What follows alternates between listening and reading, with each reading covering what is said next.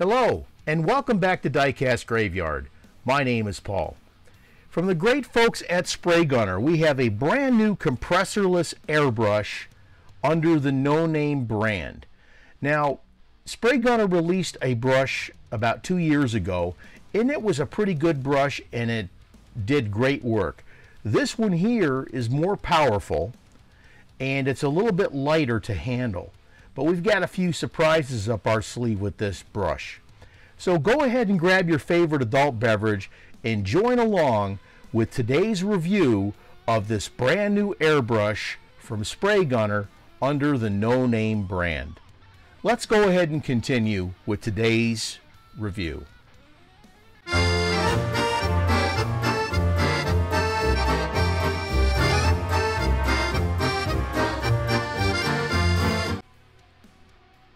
Let's go ahead and open up the brush. Here you've got your manual and your instructions here. It's got a very good explanation of everything that comes in the brush and with the brush.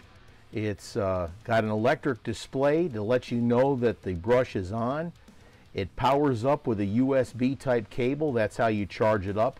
And it takes approximately 2 hours to charge. Now there are 2 speeds on this airbrush, and we'll go into that in just a moment.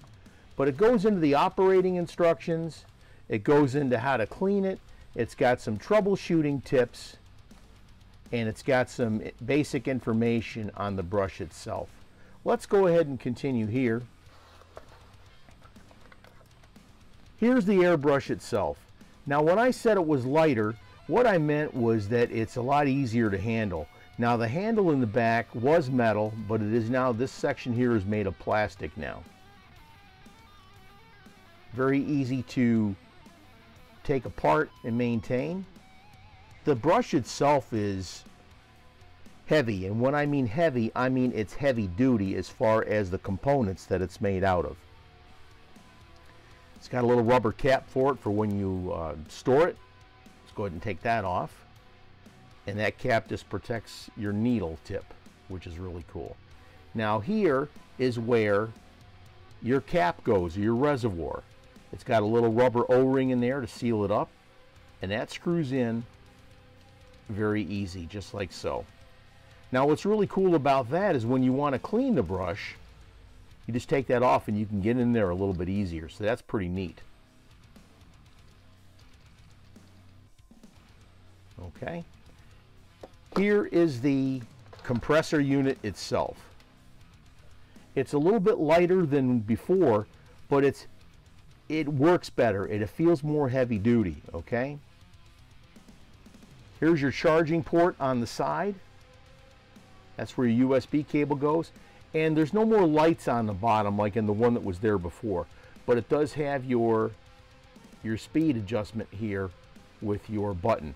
And what we'll do is we'll go ahead and we will attach the airbrush to the compressor itself.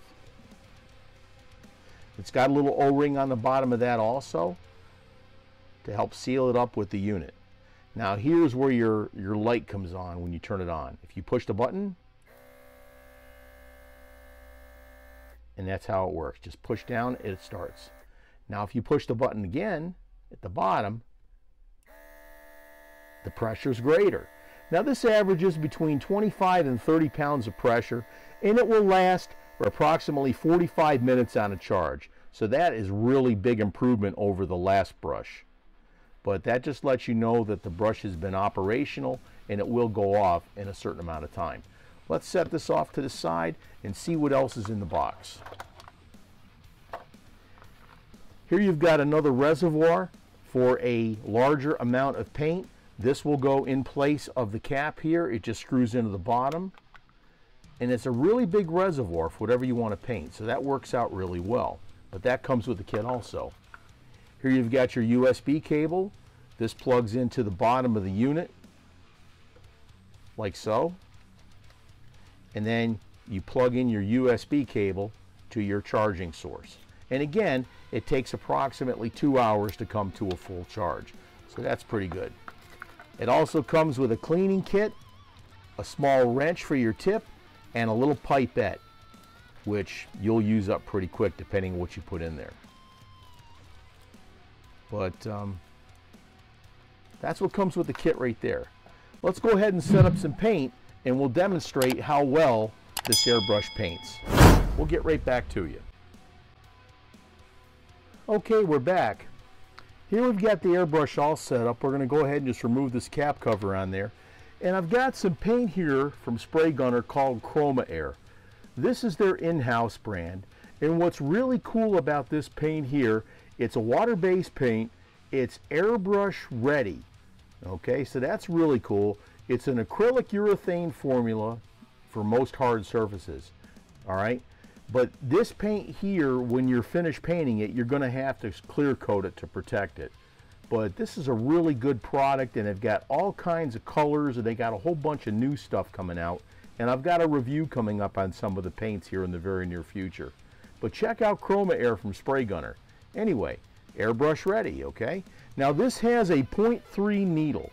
Now mostly when you're spraying the water-based paints, they recommend a 0.5. But you can use these paints with a brush that has a 0.3 needle. You may have to thin it down a little bit, but let's go ahead and check this out. Let's go ahead and put a little bit in there. All right, that'll work. Go ahead and seal it, because if you're accident prone like me, you will spill it, okay? All right, here we go.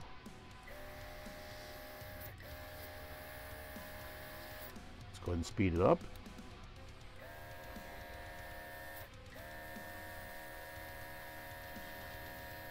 Good stuff there. Now this could be thinned a little bit, but let's go ahead and give it a shot.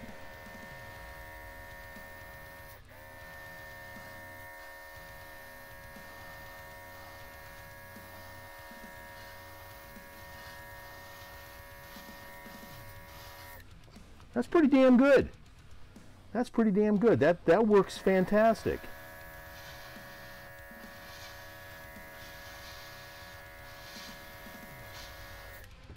That works darn good.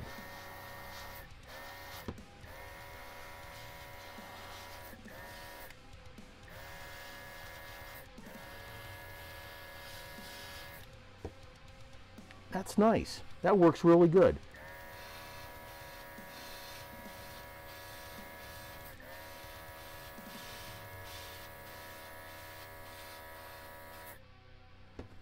I like that.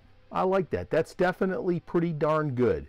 Now, one of the things I've noticed when I see some people airbrushing, when I'm painting, I'll go the entire length of the car to get a nice, smooth finish all the way across.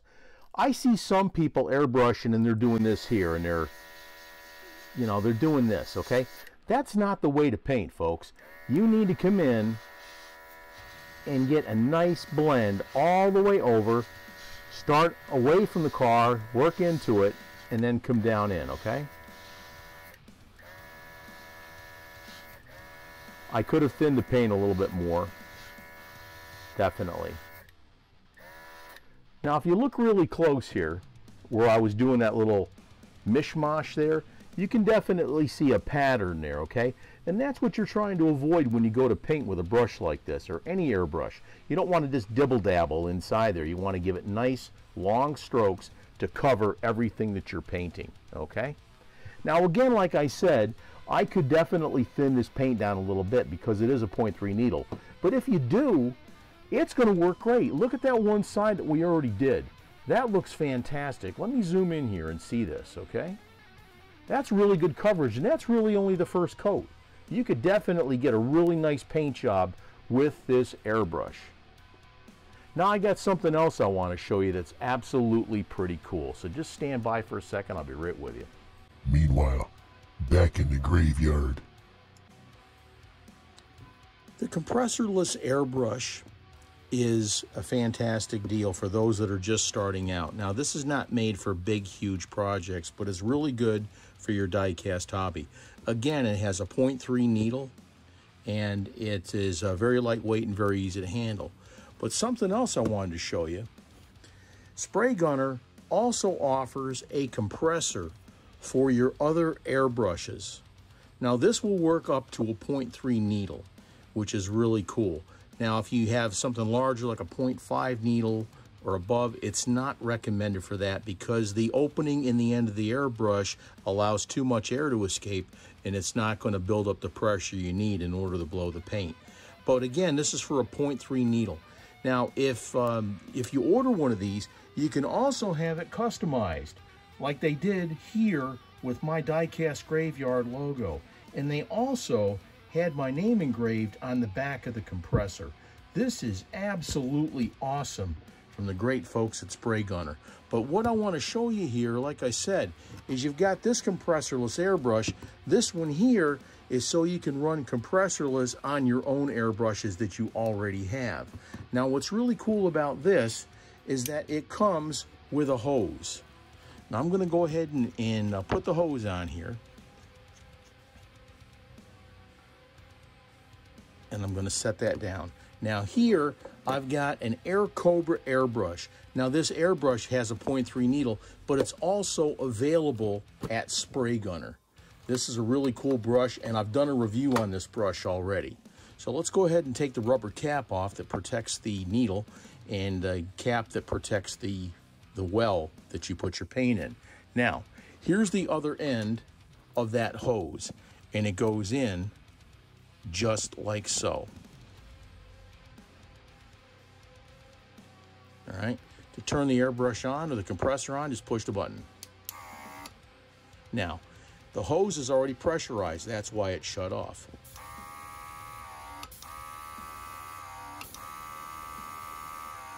All right, now let's put something in the brush itself to show you that it works well. Here's some reducer.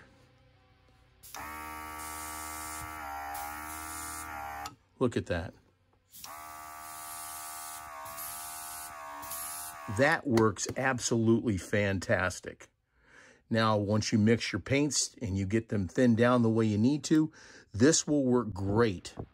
All right. Again, this is made for airbrushes that are a 0.3 needle and below. So this is fantastic. Look at that. That works great.